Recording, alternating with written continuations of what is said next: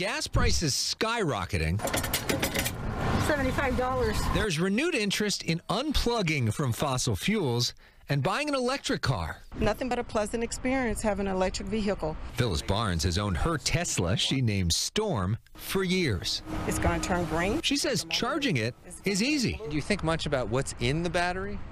I don't. I don't. You just love that it works. I just know that when I start her up, she moves, and that's all I need. In a Tesla, the battery is literally underneath the car, and it's made up of a whole lot of lithium. This is what that battery looks like. There are thousands of canisters holding lithium ions. And Tesla is the future. Teague Egan bought his first Tesla in 2013. I realized that I'd never asked myself, where does the battery come from? He found out during a trip to Bolivia 3 years ago. He visited the world's largest salt flat, which is also the world's largest lithium reserve. I said to myself, this is the biggest opportunity I've ever seen. Teague founded a company called EnergyX.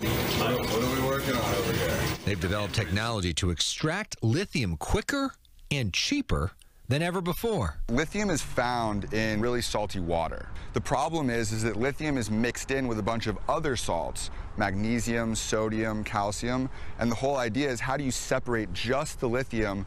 There's a rush underway to build more batteries for all car companies. We're providing an abundance of new choices. In September 2020, California Governor Gavin Newsom signed an executive order to phase out new gas-powered cars in California by 2035. California is the leader in this. California's Salton Sea is emerging as a major home to lithium. So much so that it's now referred to by some as the Lithium Valley. Thank you. President Biden's recently signed infrastructure bill sets aside $7.5 billion to expand a nationwide charging system for electric vehicles.